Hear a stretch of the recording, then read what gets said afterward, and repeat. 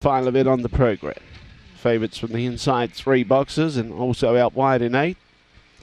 Away, Kilda began okay. Good speed by Menzel Boys, who's trying to get across and does clear them, but Punishment on the outside puts the pressure on, and we've got a real race on our hands here, but Punishment burns off Menzel Boys. Got clear by 2 or 3 lengths. Third placing behind those, Kilda McAloney, Opal Bale behind those. The others are well back, including Dinah Hogan, Emily Dryad and Roscoe's Entity, but Punishment's home and host. Punishment first, second. I think Menzel Boys just in front of Kilda Bale, then McAloney behind those. Opal Bale and Dinah Hogan. Following those through at the tail end of the field was Emily Dryad and Roscoe's Entity, and the time 22:14. It's 8, 6, 1 and 2.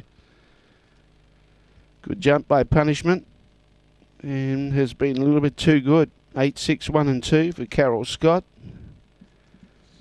8, 6, 1, 2. And he can handle a wide draw. He's shown that on numerous occasions. And Carol having Lonely Cowboy take out race 2 on the program.